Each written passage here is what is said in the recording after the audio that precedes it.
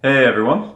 So as promised, I want to give you guys a quick look at all the hardware and software that I use to create the in-vehicle tablet experience that you can see here. And as we go through this video, I know it might seem a little daunting at first with all the different hardware and software that you have to use, but I promise you if you just follow the step-by-step instructions laid out in this video, you'll get it up in no time. So let's get started. The first step in this process is to try to find the right tablet for you and your vehicle. I came up with three main requirements that you're going to want to look for in the tablet that you choose. One is that it has to be very easy to root. In order to pull off a lot of the software tricks, we use root to be able to do so. And we also need to be able to install Xposed framework and have it work on that tablet as well. So you need root plus Xposed, but one note is that Xposed does not currently work on Android Oreo or Android 8.0 just yet. So you're going to want to find a tablet that runs at least Android Nougat and can be easily rootable. And you can check if your Android tablet is rootable by going to XDA forums and looking up to see if there's any way to unlock the bootloader or install root for your particular device. The second thing you're going to want to look for is a tablet that has a lot of RAM. So RAM is very important so that you can multitask and not have to reload applications while you're in a heavy application like Google Maps that is eating a lot of RAM and it closes out other things in the background. You don't want that, so you're going to want to find a tablet with at least 3 gigabytes of RAM so that you can support great multitasking and use new things in Nougat like multi-window and have a nice fast experience doing so. Finally, you're going to want to figure out your mobile data strategy. Now you can buy a cheaper tablet and actually use your phone to tether to the tablet and get data, or you can buy a tablet that actually has an LTE radio built inside of it. And I chose the latter option because I found it's a lot more seamless than having to tether, and it's just a lot less headache to deal with, but it is more expensive, so you're going to have to weigh your pros and cons.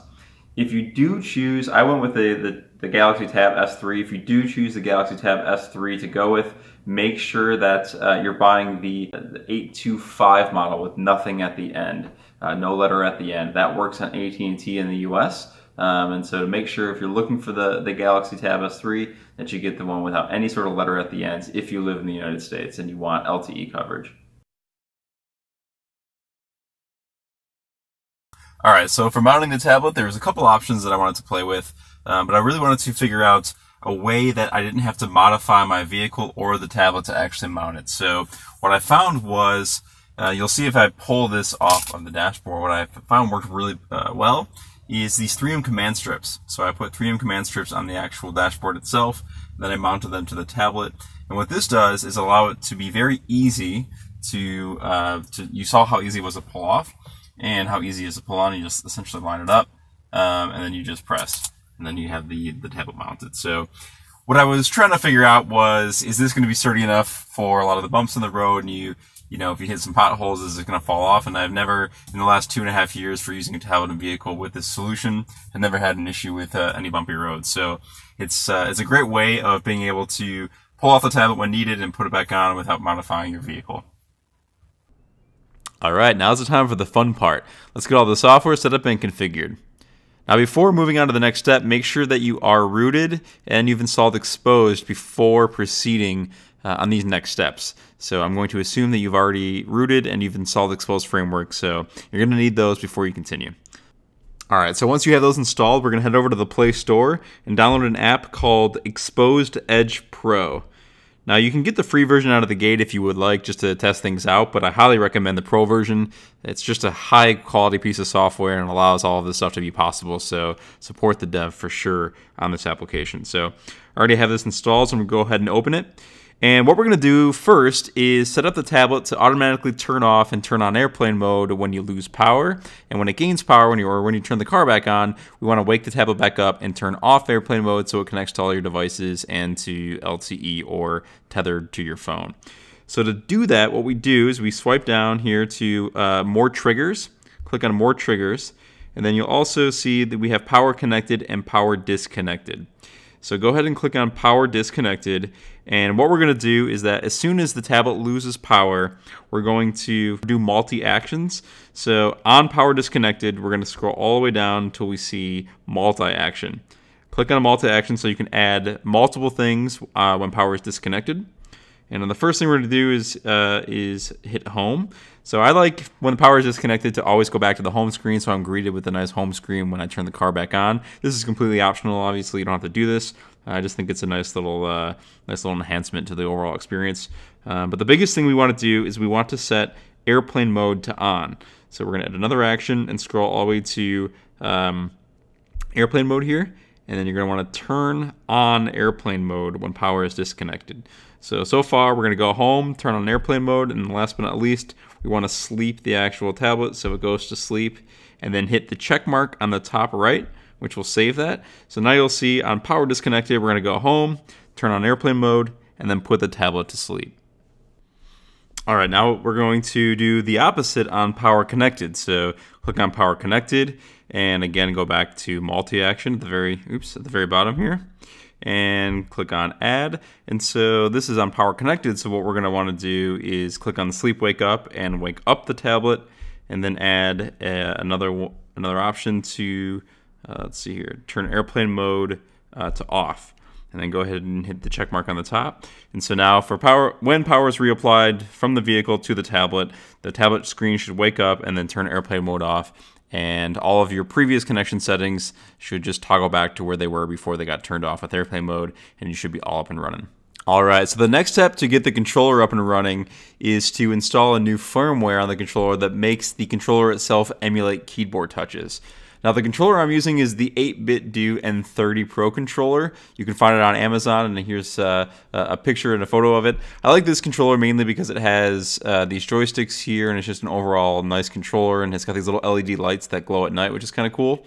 But this controller out of the box doesn't work that well with exposed edge, and what you need to do is you have to go to the 8BitDo homepage here.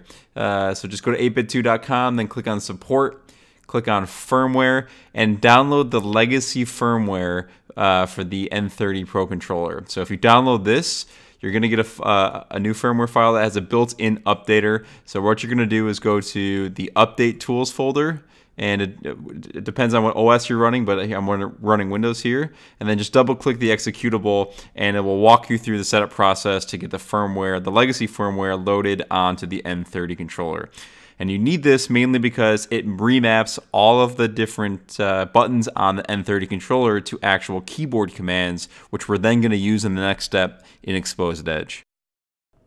Alright, one thing to note before you pair your 8BitDo controller to the tablet is that after you've loaded the legacy firmware, you have to pair your 8BitDo controller in Mode 2 or Bluetooth keyboard mode so it emulates key commands. And so what you do is turn your controller off, make sure it's off, and then hold the power button plus the B button at the same time and wait for it to boot. And when you do that, you should see the blue LED blink as it shows here 2 times per second to let you know that you're in mode 2, and then you'll be emulating keyboard commands on any button press. And then you compare it to your actual tablet. Alright, so once you got your controller paired to your tablet in keyboard mode, we're going to go ahead and reopen Exposed Edge Pro. And then you're going to want to turn on the check mark on the keys row here so we enable key support. Click on keys, and you'll notice there's quite a few default things here. You don't have to worry about those. You just want to scroll all the way to the very bottom where it says add. Click on add, and then press any button on the 8BitDo controller. I'm going to go ahead and press on the right of the D-pad, and you'll see that it says, okay, key code D-pad right. Hit OK. And then once you'll see it be added at the very end of the list here.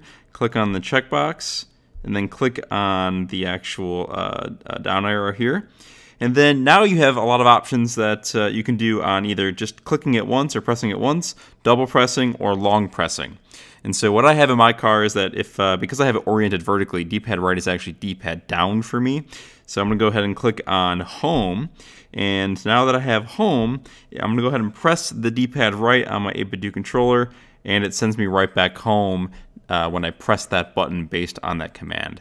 Now I can do pretty much whatever I want with that command. I could go back, I could launch an application, I can do other things, and set things based on long presses or double presses. But this is the general concept, that you can remap all of the different buttons on the controller to do things inside of Android based on mapping these buttons to all the different actions that you see with inside of Exposed Edge Pro here.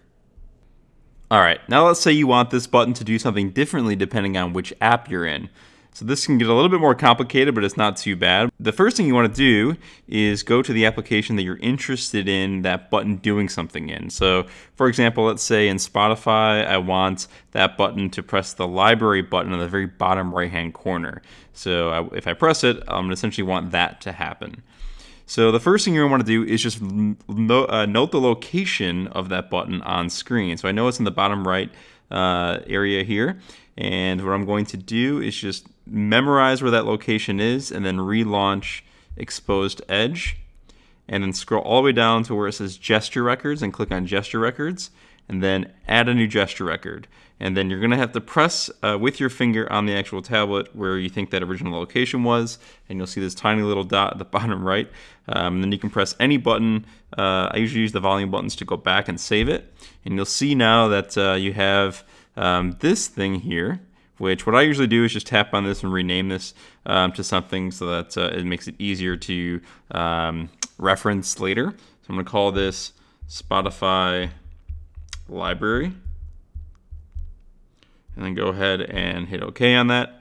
And then go back. And then you're going to want to scroll back to keys. Now here's where it gets a little complicated at first, but once you get the hang of this, it's really easy to do this to other different buttons. So we're going to replace home here, and instead of clicking on home, what we're going to do is scroll all the way down to multi-action. And then once you're inside of multi-action, you're going to add a conditional. So scroll all the way down to where it says conditional. If you click on conditional, you're going to get this if then else statement. What we're only going to use in this case, because we're using multi-actions, is we're only going to use the if portion of this this comparison here. So if you click on if, you scroll all the way down to where you see app focused, and then choose, in this case, I'm going to choose Spotify because this is the app I care about. So essentially what you're saying is that if you're in Spotify and this button is pressed, then do something, and this something is going to be inserting a gesture. So let me find it here. I believe it's inject gesture. And then you're going to choose Spotify Library and hit select. And then on the top right, hit the check mark. And then you're going to see that if Spotify is currently focused, or if it's the focus app, then when you press that button, inject the gesture, the Spotify Library gesture. And then all you have to do is click on the check mark up here, and then navigate back to Spotify. And then when you press, if I click on home, when I press the actual D-pad right button on the 8BitDo controller, it should press that automatically for me now. So I'll press it now.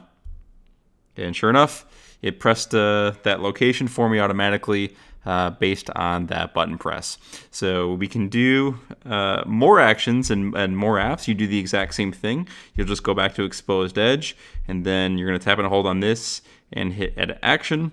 And then you simply just add another action to this multi-action. So let's say if Google Map is focused, then you're going to inject a new gesture that you recorded in the gesture library in the previous screen. So that's it. You can do that as many times as you want for as many apps to any button on the controller to make controlling all those different apps and have contextually aware buttons for every app as you see fit. It's pretty powerful. And it's a great way to be able to control your tablet without having to touch it. So one thing to note about the 8BitDo controller is that when you turn the car off and it loses power, this controller will go to sleep after about 5 minutes. And when you turn the car back on and the tablet turns back on, it doesn't automatically reconnect if the controller is actually asleep. So you would have to press one of these buttons in order for it to reconnect. And I wasn't a huge fan of that. I really wanted to just get in my car and have this automatically connected and everything working. So what I did was I connected this controller to an external battery pack located in the armrest here. And what this does is keep the the controller powered even when the car is off.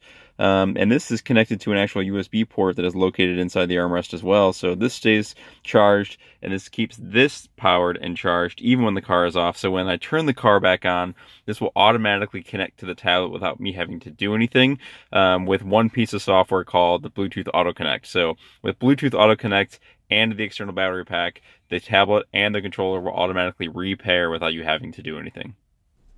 Alright, so the last thing that I wanted to mention was that I personally found auto brightness to be very unreliable while driving. sun conditions will change quite a bit. Clouds will go overhead, and it constantly is adjusting the brightness. Or at night, especially, streetlights will really start to mess with auto brightness. So I ended up writing my own application that you're free to use.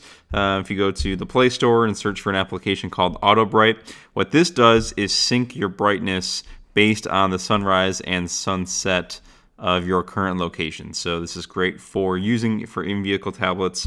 And will allow you to adjust your brightness automatically. That just happens and runs in the background. It uses almost no memory and will sync your tablet brightness between sunrise and sunset, and you can tweak all the different parameters to make it perfect for you. So if you do end up using it, let me know what you think, and if you have any issues, just leave a comment or leave a review, and be happy to hear your thoughts.